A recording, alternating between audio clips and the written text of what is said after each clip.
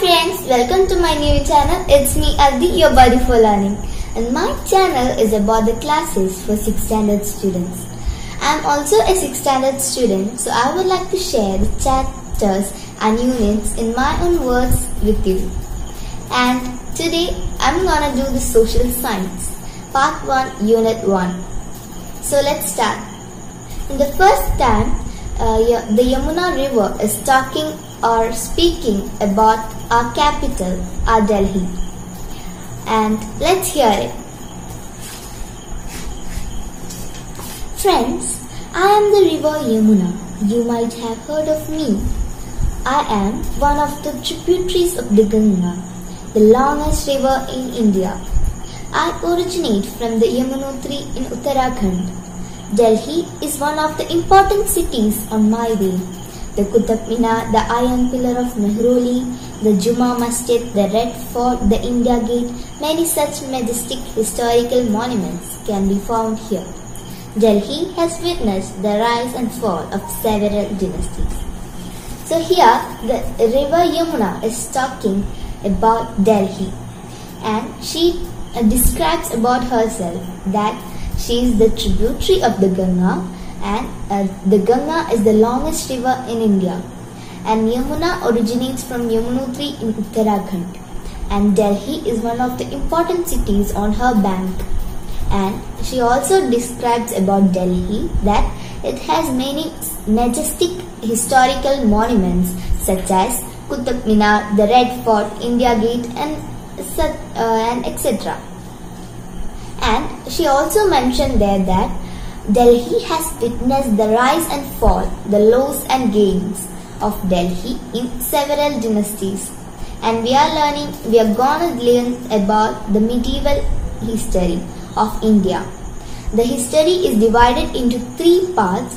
It is ancient, medieval and modern. So in this we are learning about medieval. And the medieval history starts in 8th century and ends in 18th century. So let's look at it. Now let's look on a topography or a map of Delhi.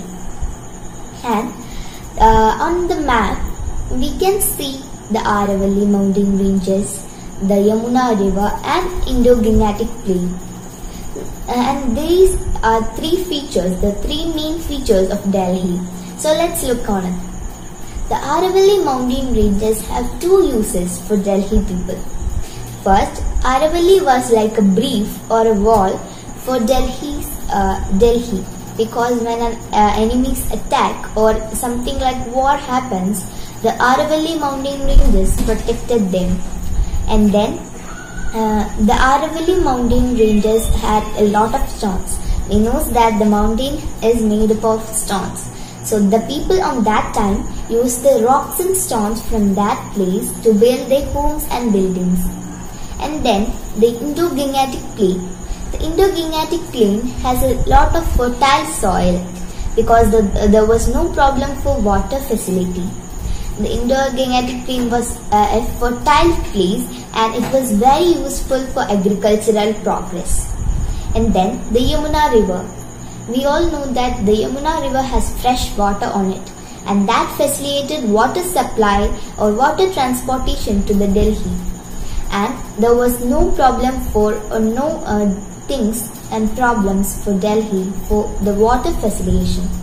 And these 3 features very much attracted the rulers to opt Delhi as their center of power or their kingdom. And these 3, I told that these 3 attracted and these maintained the power of Delhi. And then the seat of power for Delhi. It was under the Tomar kings who were Tomar Rajavamsham in Malayalam. They came first into rule. The Tomars were Rajputs, and Rajputs were the Kshatriyas of the central and northwest India.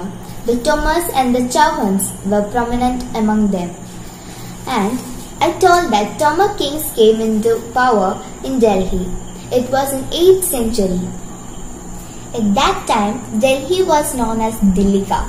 In that time, in the medieval time, They called Delhi as Dilika.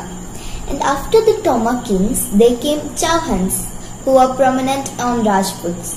Tomars and Chauhans were prominent among their place. And I told after Tomar kings, there came Chauhans. And Prithviraj Chauhan was the last king of Chauhan dynasty. After that, who came into power? The Muhammad of God in present Afghanistan defeated Prithviraj Chauhan and came and established his domination in Delhi. And after his death, the Qutbuddin Aibak. Who was Qutbuddin Aibak? Not his son, not his brother.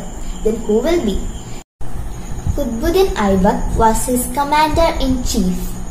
He established his rule in Common Era 1206 after the Muhammad of God's death. And after that, and his period, his dynasty was known as Mamluk dynasty or slave dynasty. And his dynasty, the Mamluk dynasty, was ended in CE Common Era 1526, and that period was known as Sultanate period, because the kings were known as sultans, and that period was known as Sultanate period. And after Mamluk dynasty's decline, there came four major dynasties, and I'm gonna talk about them now. And that dynasties are Khalji dynasty was ruled by Alauddin Khalji, and the Tughlaq dynasty was ruled by Muhammad bin Tughlaq and Firuz Shah Tughlaq. And then came Sayyid dynasty. It was by Khizr Khan. And then was Lodi dynasty, and Ibrahim Lodi ruled there. Friends, that's all for today. It's me, Adwi, your buddy for learning. And please like, share and subscribe to my channel, and comment down below if you need any improvement on my channel. I will be doing it on the next day. Bye bye.